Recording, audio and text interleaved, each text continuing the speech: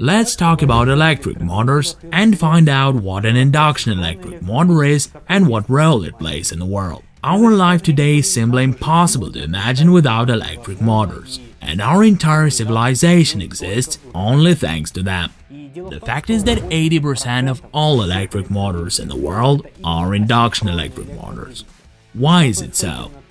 The fact is that induction electric motors are the most reliable, accessible, and low-cost electric machines that can be used in a huge number of different areas.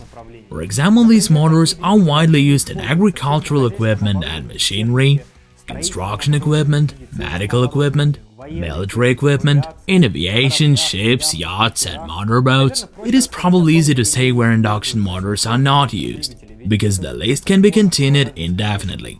Now let's talk about the numbers. Currently, there are more than 10,000 different types of induction motors. More than 90 billion units of electric motors are in operation right now, and more than 60% of all industrial electrical energy is consumed by induction electric motors.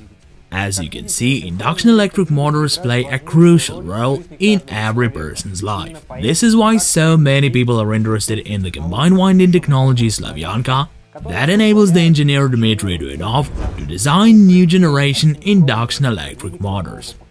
Today, in order to design such electric motors, the SovElMash innovative center is being built within the framework of the project Duyunov's motors. If you're interested in learning more about the SovElMash innovative center, the project Duyunov's motors, and the combined winding technology, visit our official website. The link is provided below this video, and also subscribe to our channel not to miss the next videos.